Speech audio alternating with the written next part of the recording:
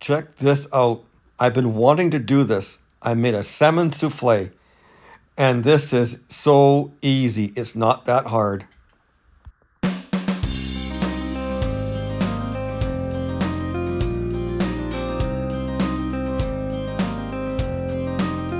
Of course, our salmon. I have one fillet of Atlantic salmon, and I just cut it up into little pieces here.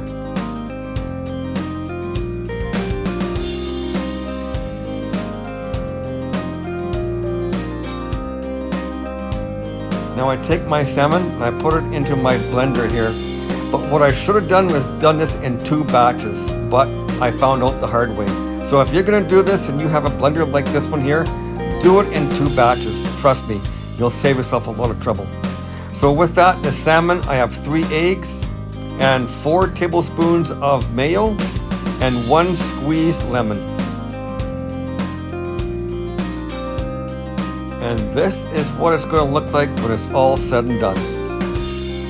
There we go. Now I get this together. I chopped up some parsley, about 1/4 cup.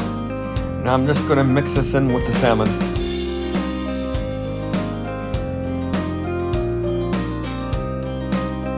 Now in my little roasting pot here, I lay some parchment paper down. Trust me, you're going to want to lay this down. And I spread it down with some non-stick spray. And then I put my salmon inside and spread it all evenly. I just cut the excess paper off and I put the lid on. You'd want this in the oven for about 1 hour at 350. And this is what it's going to look like. And here I checked the temperature just to make sure it was cooked.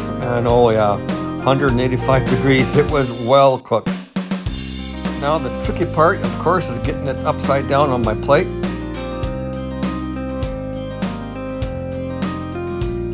This is why I use this parchment paper, so I can just take that paper off, and there we have it. Look at that. It almost looks like processed meat, but it's not. It's salmon. Salmon, some eggs, and a little bit of mayo, and there you have it.